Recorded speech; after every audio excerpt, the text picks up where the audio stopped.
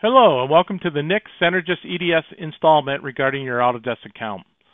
Today's topic is about activating your entitled Autodesk software after it's been installed.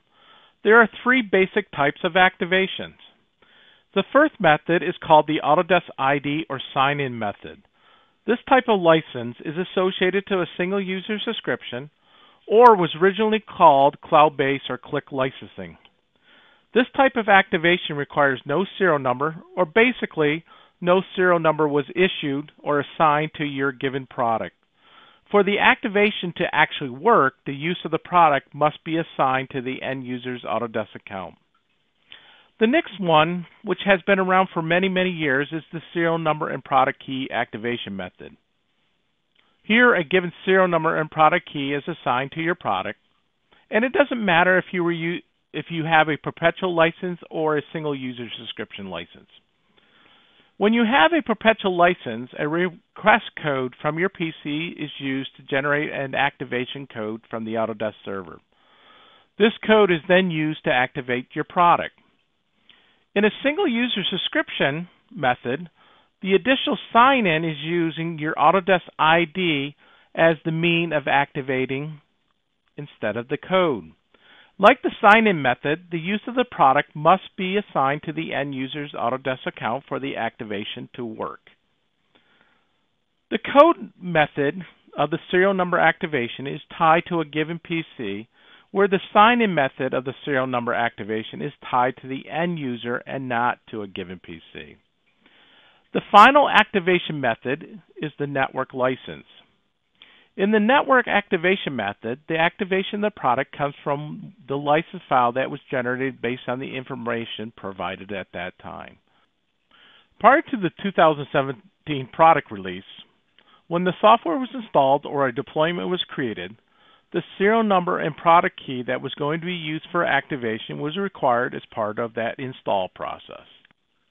For the 2017 and 2018 product line, the selection of the activation type occurs after the product is installed, meaning the installation process no longer requires the activation information to be presented before continuing with the installation. With the introduction of the 2017 product line, the sign-in method was introduced and was only available under certain conditions. For the 2017 or 2018 product line, the user is presented with the Let's Get Started three options as shown to activate their product. Also, under certain installation methods such as install now or through a deployment, the Let's Get Started dialog may not be present since it's known which method will be used. For the 2019 and 2020 product release and possibly future releases, the focus is more on a single user sign-in method or multi-user or network-based products. For those still using the serial number method as your activation, that option is located under the two options as shown. Since there are three methods of activating your product, how do you know which method you should be using to activate it? Your activation method can be seen through your Autodesk account, or you can verify this activation process through those who manage your products for your organization. For example, if I access my Autodesk account and expand my Maya LT products, I can see it states it's a single user subscription and the license type is Autodesk ID. Or, as you can see in the image, that there was no serial number assigned to this given product. This means I would select the sign-in method on the Let's Get Started dialog. For the ACAD LT product, it is based on a perpetual license on a maintenance plan. The license type is standalone and its serial number and product key was issued. For the activation, I would select the serial number and product key method in the Let's Get Started dialog.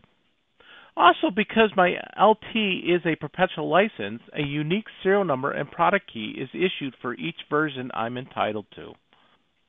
When dealing with network-based products, a license file must be first generated by those who manage your organization's subscription and or contracts. The end user of network license-based products may or may not see these products under their Autodesk account.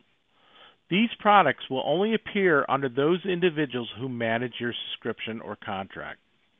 When it comes to network license activation on the end user machine, the selection of using a network license or the multi-user option in the Let's Get Started dialog is used, followed by entering the license server information. Let's summarize our activation processes again.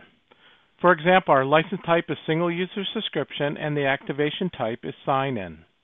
On the Let's Get Started dialog, we would either pick the sign in or the single user option and sign into our Autodesk account.